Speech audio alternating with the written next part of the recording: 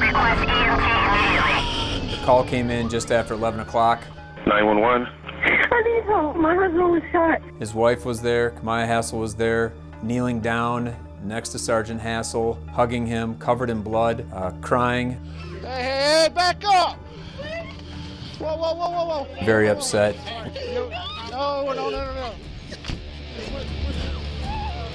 He's at the hospital right now, and Tyrone, everybody's up there. I'm gonna be honest, it does not look good. Oh, no! He was the pride of his family. He shot up the ranks and made sergeant at an incredibly young age. You wait and wait and wait for that time for that boy to grow up and become a man and become your friend as well as your son. And it was all taken away from him. The evidence will clearly establish that Jeremy Cuellar is a full-blown psychopath. I could tell by the way you look, man, you want me to burn in hell, sir. And I understand that. This guy got into you, he got into your head, you guys are working together, he's playing you. That gun was never in her hand, but her fingerprints are all over this murder. So yes is the answer to the question. You are also being a manipulator in this situation, correct? I guess that's a fair statement, yes. And without those statements, the prosecution has no case against Kamaya Hassel. Okay, your wife is in a bar. You said she's unresponsive. This is what he's going to tell you. How to get out of that situation. And I grabbed the gun. Trying to find the first place to put a body. No, sir. The only thing they could do was kill him. You want to say anything? We, the jury, and to find the defendant.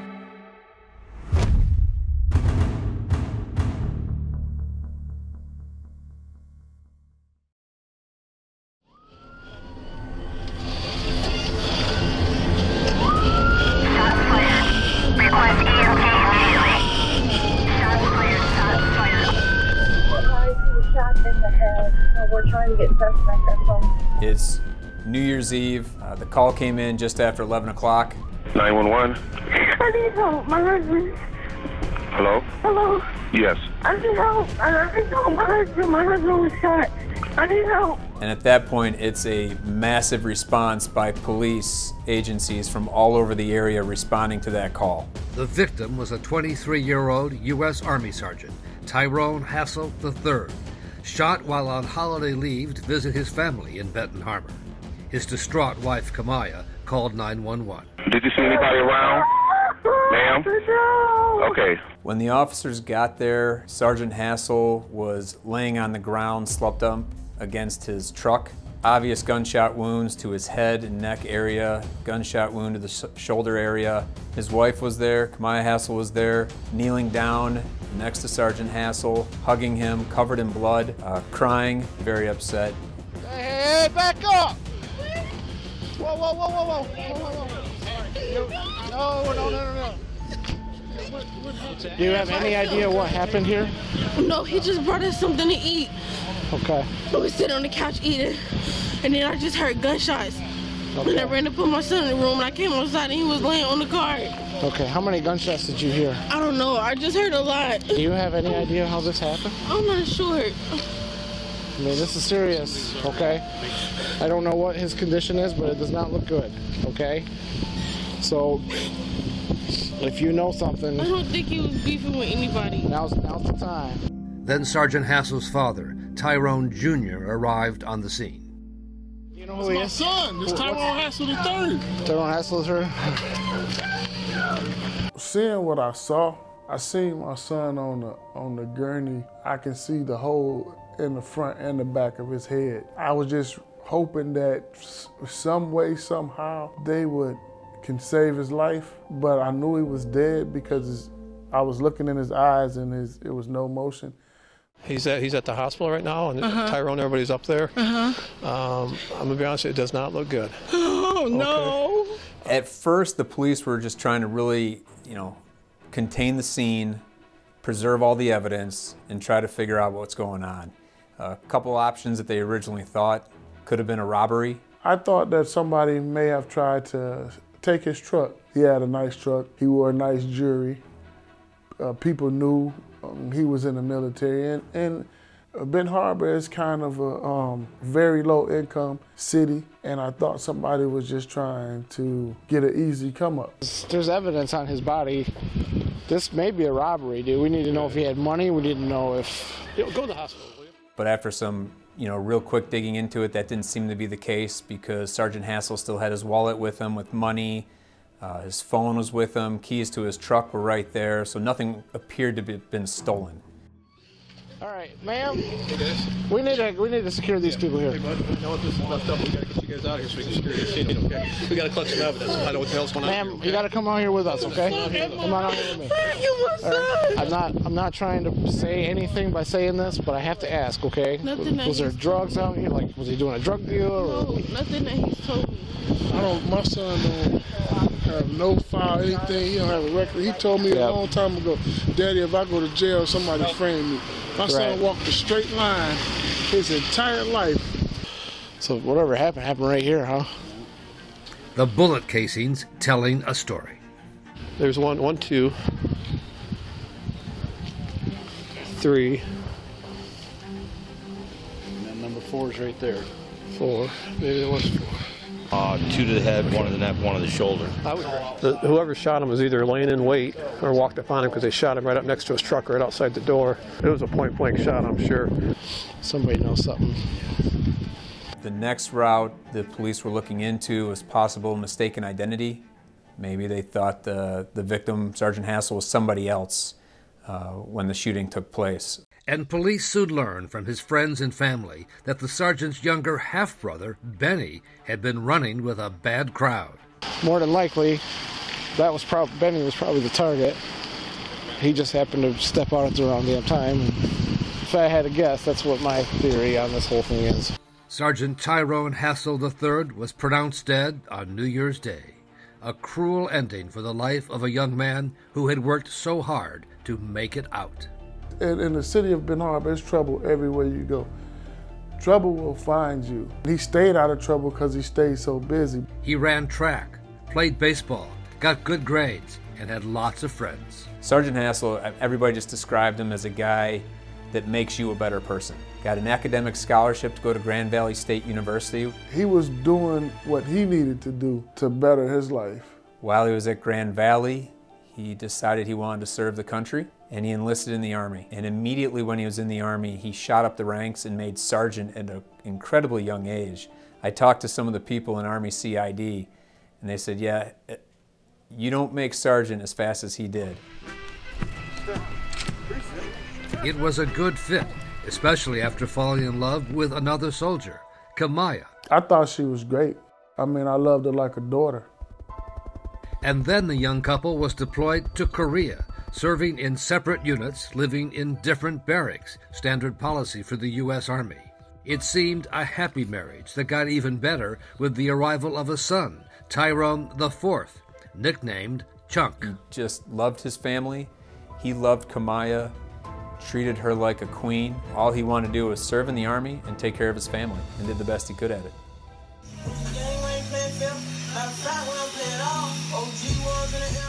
Home for the holidays, he told his father how happy he was, happy with the Army, happy with his family, and always happy to know he would soon be having some of his father's home cooking. He was dancing, thinking about that deep-fried turkey and macaroni and cheese and dressing.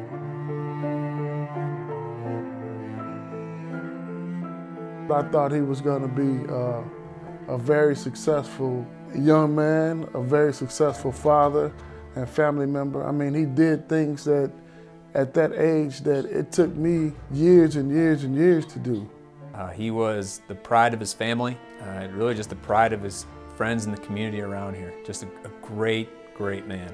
But the murder investigation was about to reveal that not everything was happy in Tyrone Hassel's life.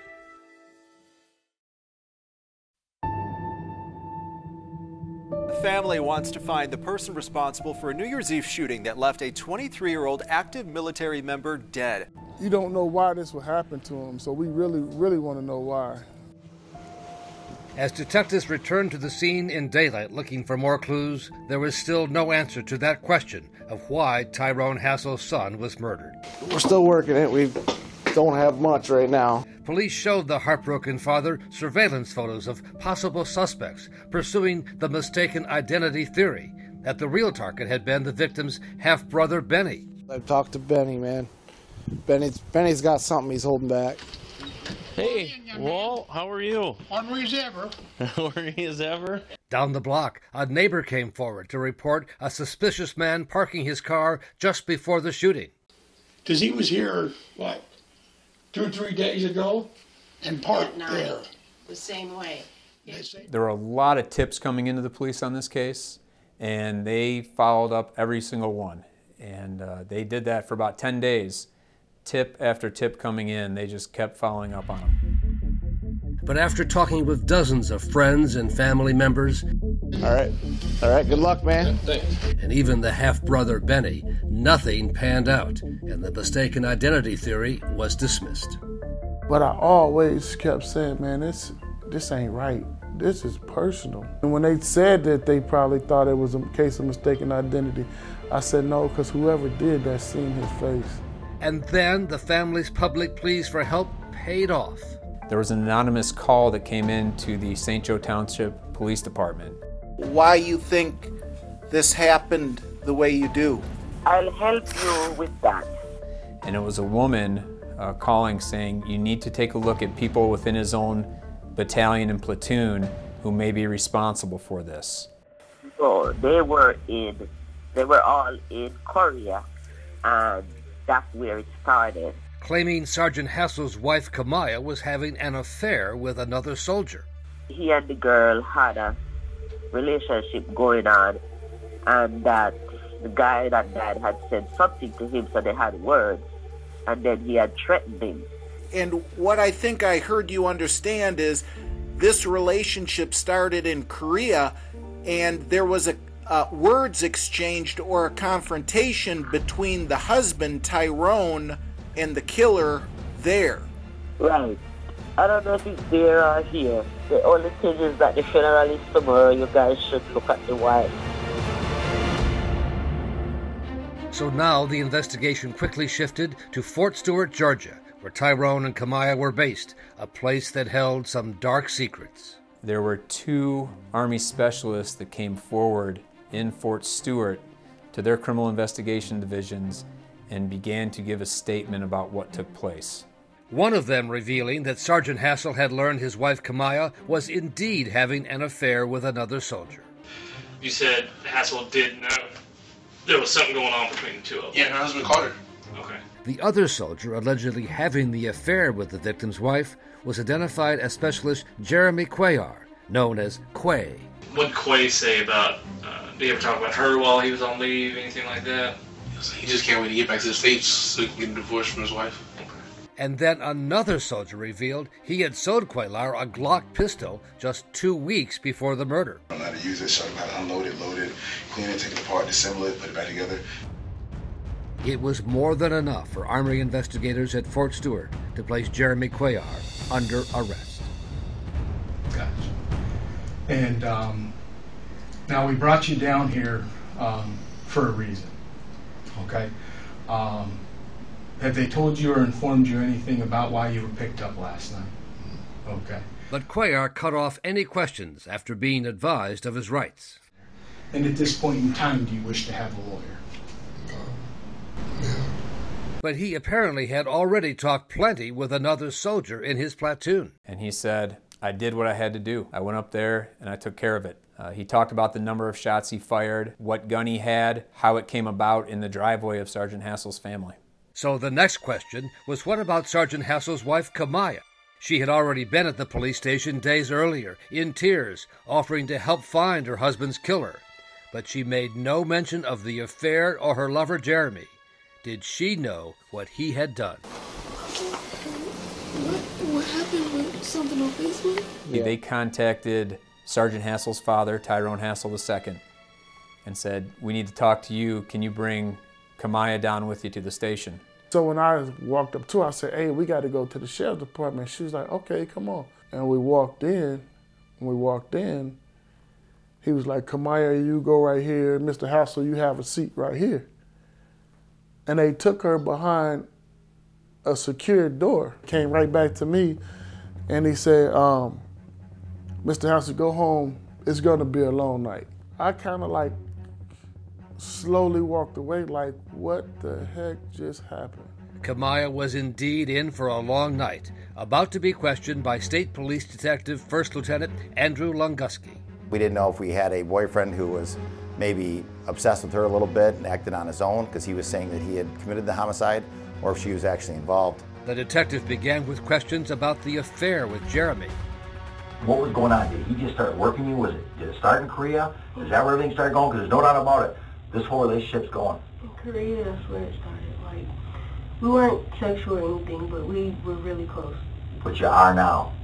We're really close. You guys were probably sexual somewhere throughout all this. You have to be to have this kind of, for him to get this hold on you, he's had a breakthrough sexually to you, I'm guessing, first. Not even just sexually. I just was feeling so bad, like, with Todd. Like, nothing me not wanting to be with him, but just how I was being treated. I was just feeling so bad. And it's just like he was just there, like, listening and everything. Like, he listened, like, he listened to me, and I felt like with Todd, it was times where he wouldn't listen to me. And she was very well spoken. She seemed to be very believable as far as she was sad that her husband was gone.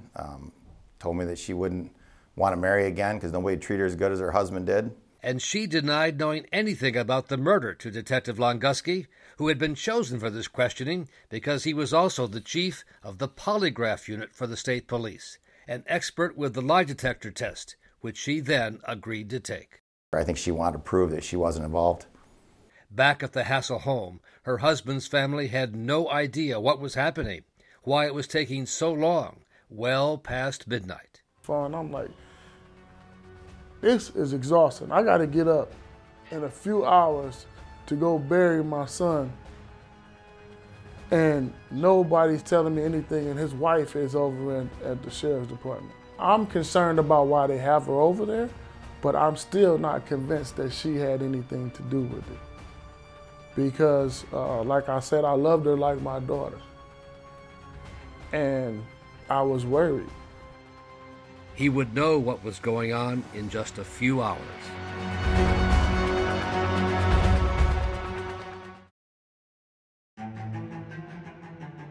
On the surface, she looks like a nice young lady, a military person. But the lie detector showed Kamaya Hassel was deceptive, was not telling the truth about her role in the murder of her husband, Sergeant Tyrone Hassel. Once I went back in the room to actually confront her, it's probably within a half an hour that she's kind of changed her story 180 degrees. And he coaxed her along with words of sympathy and understanding and a false claim that Jeremy was blaming her. You are not the one pulling the trigger. You need to get out front of this for your son because you have a future. And I'm telling you, when they come and talk to me, I want to be able to say, hey, I gave her a test. Would she be involved with something? She's sorry that this occurred. Without a doubt you are, but don't let him put you underneath the bus because that's where it's going right now. Because this isn't something you planned. This guy got into you, he got into your head, you guys are working together, he's playing you, and I don't mean it in a bad way. We all get played. We've all been in that situation because we have problems. She relatively quickly started to expose not only her, conspiracy to do this, but also she was kind of a major player as far as making it happen that night. So when we were in Korea, I can't really pinpoint exactly when it was. Me and Ty had this big argument, and then I came back into building, I was talking to Jeremy. I'm like, man, I don't want to be with him no more. And he was like, I can handle that. And I was like, what do you mean by that? He was like, I can handle it. When I get back, I get a gun, blah, blah, blah. It turns out that Jeremy Cuellar had come to Benton Harbor several nights before, driving in from Chicago. He staked out Sergeant Hassel at a local nightclub, but there were too many people around to pull it off. Jeremy getting cold feet?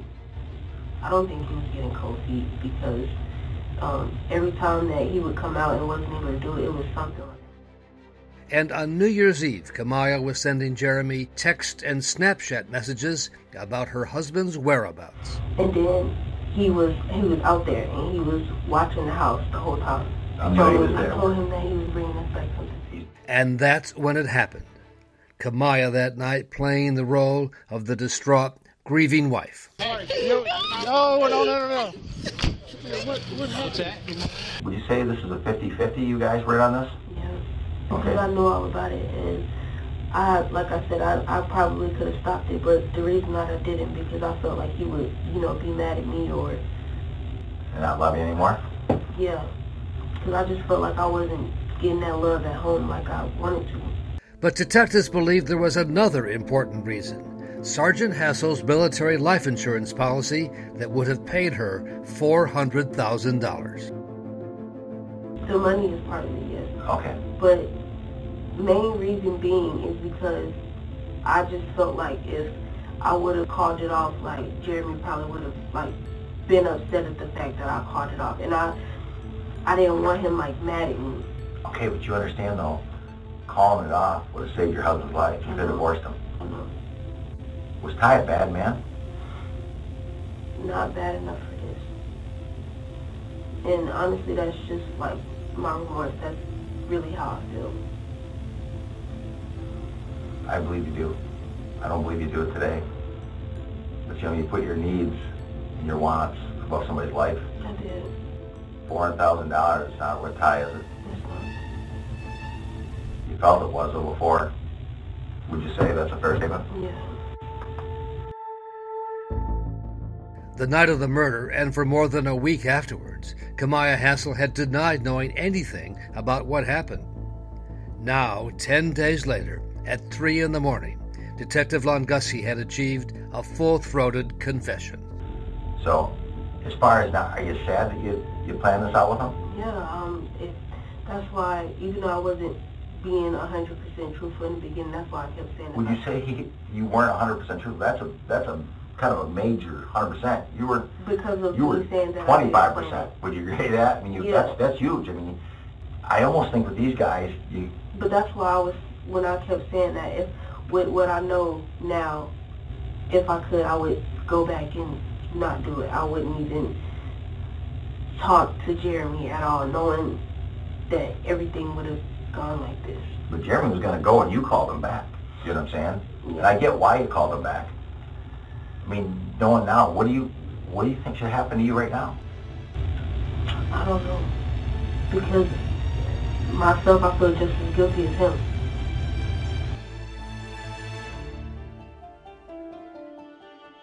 Detectives came to the Hassel home to break the news in person. He said, we solved your son's case. I was like, who was it? He said it was Kamaya. And my family just went into an outrage. And I was still, I think I was still in denial. I didn't want to believe it. I couldn't believe it. It was like, no way possible. But then when he told me that it was her lover that did it, I was like completely blown away. Kamaya Hassel and her lover, Jeremy Cuellar, were both charged with first-degree murder in the death of Sergeant Tyrone Hassel. I lived with this person for 11 days after my son was killed. My entire family comforted this person. We took her in like one of our own. She was the person that, that was behind my son's murder. Do you have any idea what happened here? No, he just brought us something to eat. Angry wasn't even the word. I would have killed her. Instead, he would be the first witness against Kamaya Hassel when she went on trial for murder.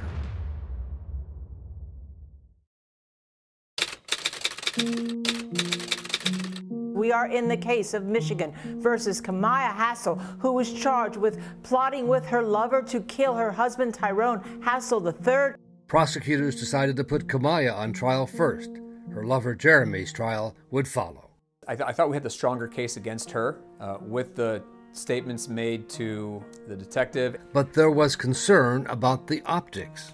She was a very sympathetic defendant in her appearances. She looked incredibly young. She dressed for court, did her hair in a way that made her look almost like a teenager. Angela? Thank you, Your Honor. You may begin with your opening. The woman responsible for that killing is seated right there. The defendant. You'll find she had murder on her mind and betrayal in her heart. Ladies and gentlemen, we're here today because the defendant, Kamaya Hassel, wasn't happy with her life and with her husband. And she devised a plan with her lover, Jeremy Cuellar, to have him murdered. And in the end, you'll see from the evidence, it was all about her and what she wanted. It was kind of a case where you put everything out there right away from opening statement and really just keep the foot on the gas the whole time and not let up. The evidence is never going to put the gun in her hand. It was Jeremy Cuellar that pulled that trigger, but it was at her direction. That gun was never in her hand, but her fingerprints are all over this murder. Kamaya Hassel's lawyer, Chris Kessel, sought to portray his client as a victim, too, of a crazed lover and unfair police tactics in gaining her confession. Ladies and gentlemen, there is no question that Sergeant Hassel's death is not just sad, but is a tragedy. Convicting someone who's not responsible of murder, that is a tragedy too. Jeremy Cuellar is directly, no question about it, responsible for Tyrone Hassel's death. I think the evidence will clearly establish that Jeremy Cuellar is a full-blown psychopath. But it was Kamaya Hassel's videotaped confession to Detective Longuski. Myself, I feel just as guilty as him. That was the biggest challenge for her defense lawyer, after first trying to keep it from the jury. They did their best to try and prevent it, but it's admissible evidence, so there wasn't much that he could really do to prevent that from coming in. So Kamaya Hassel's lawyer told the jury he would prove the detective manipulated her and wore her down to get a false confession in the middle of the night. It's only then, after she's been poked and prodded, not literally, but it's only at that point, after hours and hours of denying, that Kamaya Hassel makes this statement. And that's important, ladies and gentlemen, because the essence of this case is that statement. Thank you, ladies and gentlemen. Thank you, Jimmy. The prosecution began by taking the jury back to the crime scene that New Year's Eve, as seen through the eyes of its first witness. Mr. Hassel, was your son murdered at your home in the driveway New Year's Eve 2018? Yes. It was the first time he had seen his daughter-in-law, Kamaya, since the day she was arrested. She never made eye contact with me. Never, not once, actually looked at me in the eye. So I was just thinking, I don't know, she was heartless. For him, time had stood still since that night. When I arrived, the paramedics was already there. And when they lifted him up, I saw my son, back of his head explode out. And his eyes were open.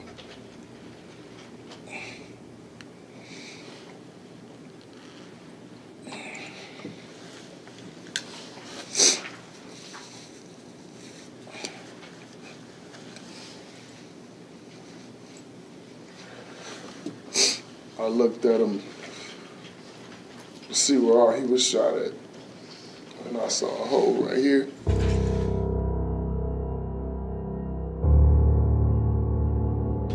Judge, I have no questions for Mr. Hassel.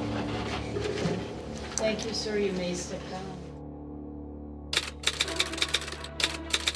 And Mr. Perangelo, you may call your next witness. Thank you, Your Honor. We will call Detective Andrew Longuski.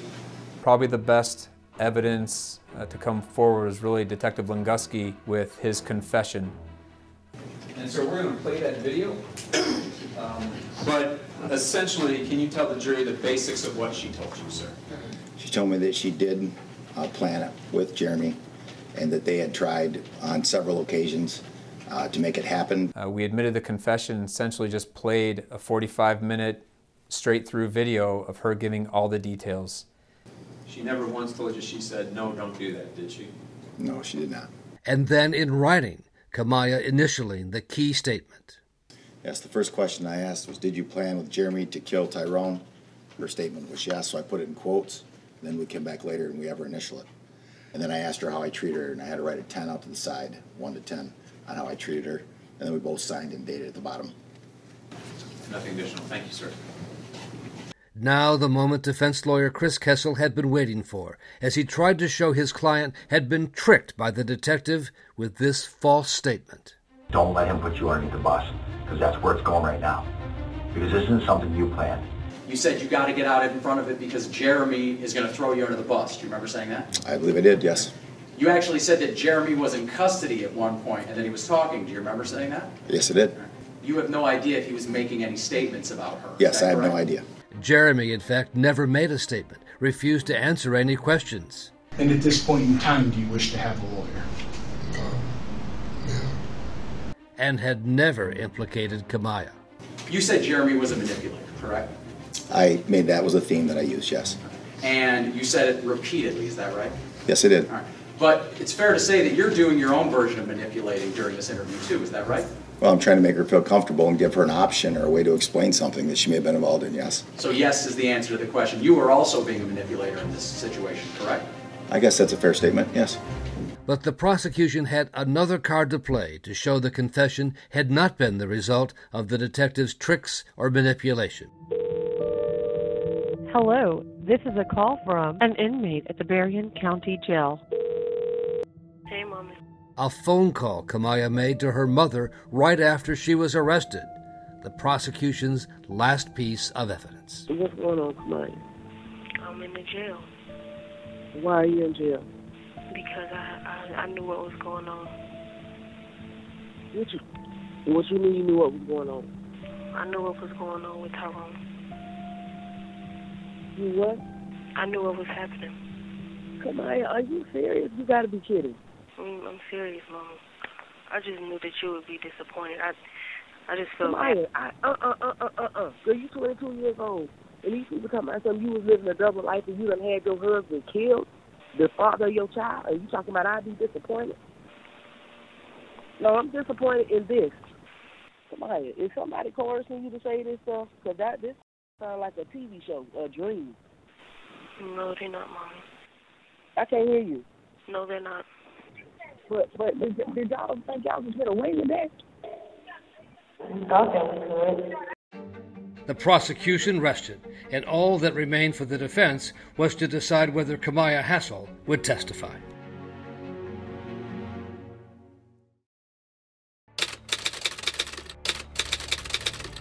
Members of the Hassel family had packed the courtroom, waiting now to hear if Kamaya would take the stand and try to explain herself. First thing I would want to know is why. I didn't see any anger within their marriage, but I didn't even see any problems. I would just want to know why. After everything that we've been through all together, why would you do that to my family? Ms. Hassel, is it your decision today to testify, or do you wish to remain silent? I wish to remain silent. Okay.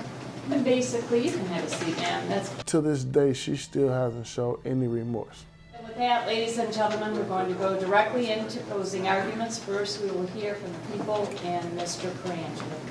Thank you, Your Honor. Aiding and abetting.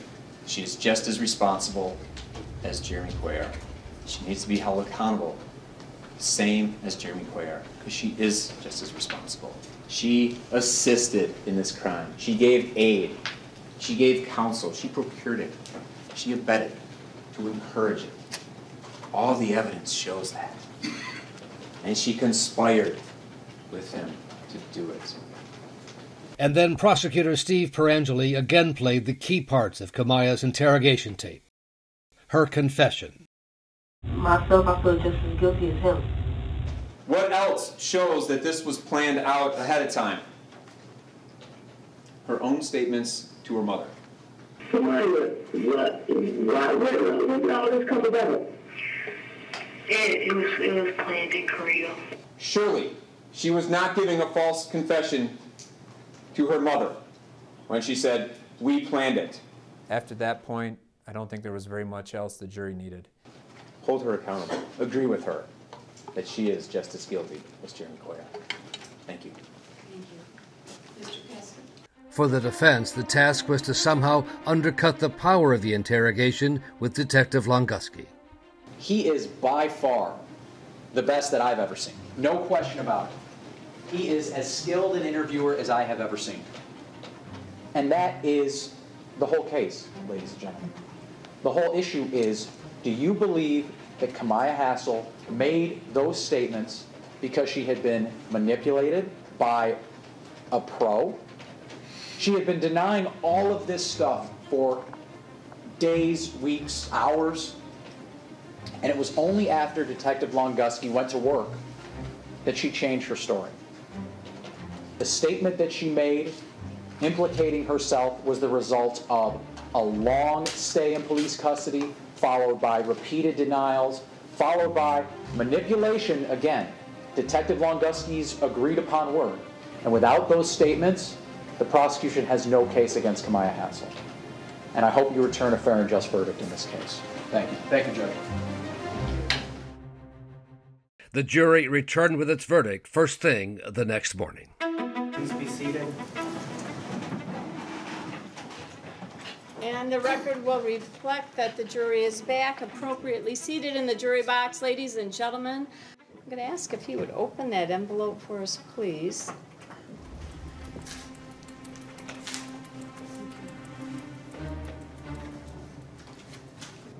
I'm going to ask, sir, if you would please read in count 1 the verdict. Guilty of first degree premeditated murder as aider or abettor. Thank you. And as to count 2. Guilty of conspiracy to commit first degree premeditated murder. All right, thank you. She was very stoic, emotionless, no reaction from her. Even as she realized what was ahead. Life without parole is the mandatory sentence for first-degree murder.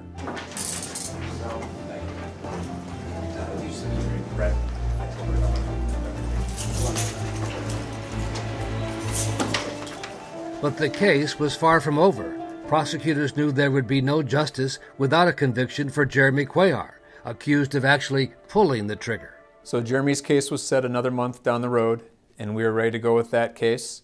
Again, I felt the evidence was very strong. Including the testimony of his fellow soldiers about buying a gun just before the murder, how his phone tracked his travels on the interstate to Benton Harbor, and that a new piece of police equipment actually spotted his car's license plate. And it was picked up the night of the murder, just a couple hours before the murder, which put him in the area around the time of the murder, which was very important. Plus, a judge ruled that Kamaya's own statements about her one-time lover could be used against him. His lawyer asked for a plea deal. I believe that he deserved to spend the rest of his life in prison, and we came to a term of years of 65. And he agreed to plead guilty to second-degree murder, so he'll be eligible for parole when he's 90 years old. After Mr. Cuellar pled guilty, he was walking out of the courtroom. He looked back to Tyrone Hassel II, Sergeant Hassel's father, and said some words about, "I need to talk to you." A few days later, Tyrone Hassel agreed to meet with the man who killed his son. How you doing, sir? I'm all right, under the circumstances. And I just wanted to know what was going on in his head. If you got something that you want to say, that's what I came here to listen to. But we do have an hour. I might as well just tell you how everything went. I mean, are you okay? Are you comfortable with that? I'm okay with it. No, it definitely wasn't easy. Yeah, I mean, he told me way more than what I wanted to hear. Cuellar blamed it all on Kamaya and her plan to get her husband's $400,000 in life insurance money. Man, she wanted me to do it, man. Like, and I ain't gonna lie, I wanted her. You know what I'm saying? And she knew what she was doing. She wanted the money. So I don't know what that's crazy. That's crazy. Honestly, I was blind. Like, I was blinded. You know, I thought that was love. You know what I'm saying? No. And what about Kamaya's tears when she saw her husband shot dead in the driveway? I was just wondering if she talked to you about that afterwards. I mean, yeah, she did. Matter of fact, she did. She was like, yeah, like, he died in my arms. And she was saying she was sad about it. And I'm like, then why'd you have me do it then? Like, you know what I'm saying? But she was just like, it's cool. Like, man, she knew what she was doing, man. She a good actor, man. She a good actor. She knew what she was doing. And I was too stupid to see it. You know what I'm saying? Honestly. The father struggled to hold his emotions in check. I mean, you murdered my son, and then you actually touched my grandson. I could tell by the way you look, man, you want me to burn in hell, sir. And I understand that. I understand that. You know what I'm saying? You know, I really hope you can forgive me. You know what I'm saying? I know it's gonna take forever, or you might not. But you know, I really hope you can. True enough, you killed my son, but I don't think. I know I'm looking at somebody that had a twisted mind at one point. You know, you seem like a good cat. And I hate the situation had to happen, especially I hate it had to happen to my son. I'm never gonna. The only thing I could do is visit him in the grave.